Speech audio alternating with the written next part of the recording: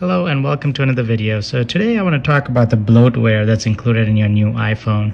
So I just noticed how, there's every time a new iPhone comes up, they come up with a new app. And so, of course, you have the normal stuff like the App Store, which is pretty essential. Safari, it's the default browser. A lot of people use it. It is a good browser. iMessages, phone, mail app, all that stuff. You might still use a different mail app for, like, say, your work or anything like that.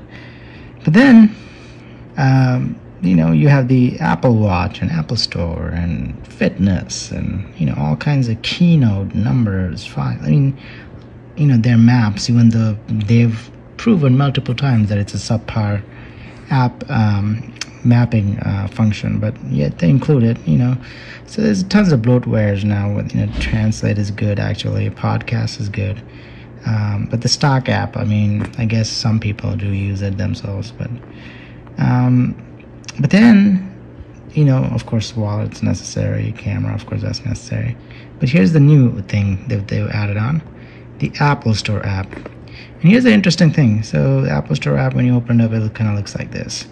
Interesting thing is, you get a new iPhone, you click on the Apple Store app, it doesn't work. It just opens up a black screen, right?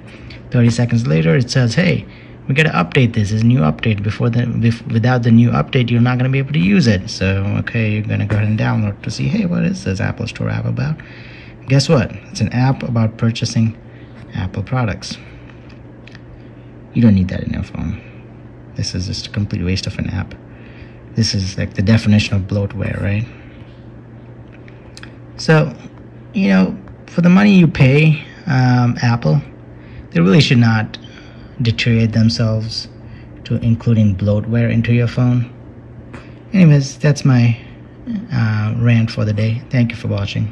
Like, subscribe, comment, and I'll see you on the next one.